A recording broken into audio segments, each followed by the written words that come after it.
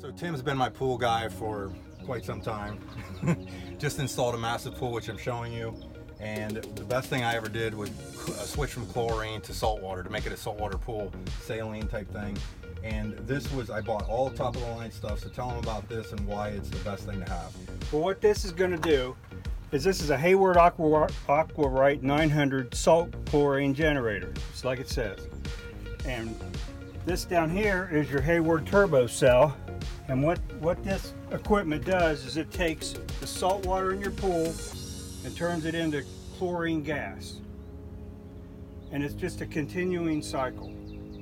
And when the chlorine is used up, it creates more. You just adjust your dial right here to anything.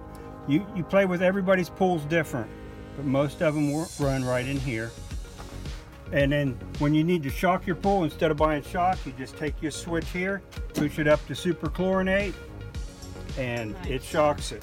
Then you just run it right down here normally every day on automatic, and it takes care of it all.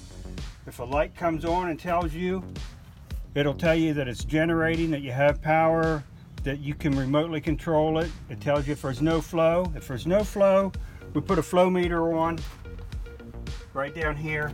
This is your flow meter.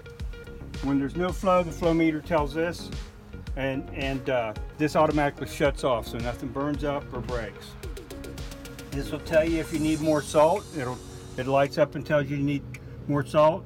Never try and get high salt, but if you do, what you'll have to do is drain your pool a little bit to get rid of it and add some regular water. And add water. Okay. And this will tell you when you need to inspect your cell, and that means that it's dirty.